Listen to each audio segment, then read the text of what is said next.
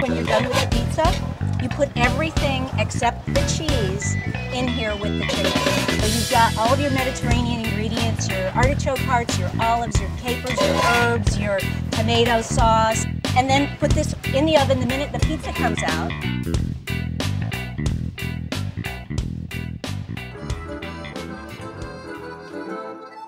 Put the thing in there.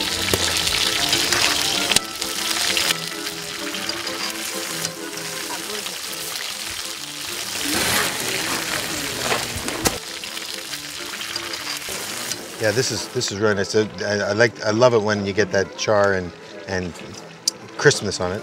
And let me slice off a little piece. So I got my little piece of skin. Yay. So I'm going to separate that. It's like my Peking duck. And you're going to take that. I'm going to get that little fillet right there. Now, how much the coloring? Some of this is from the olives, do you think, or is it all just from the roasting in the oven? I think it's from the roasting in the oven because you know, and a little bit of the tomato glaze on there, and dill, basil would go on at the end and really brighten it up again. And you've got the lemon in there that kind of got all together. I'm getting with that little lemon oil hint. Yeah. And then that little crisp skin. Love that crisp skin. I mean, a lot of times when we do this, we use pancetta and everything else on the pizzas, so that gets in there and gets really crisp. But as Bridget said, I think her next blog is called The Crispy Bit, which is The Crispy Bit. I like it. Good name. Good name. Bridget, this is great. Casey, thank you so much. Pleasure. You must have a lot of fun cooking together. Thank you so much, Peter.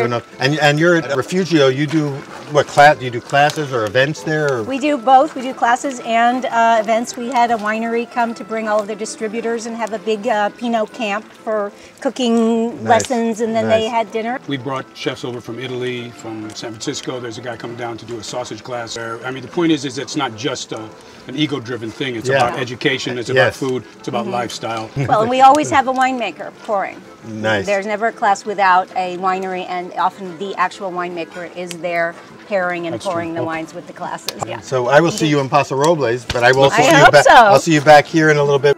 Bridget and Casey. Thank you, Peter.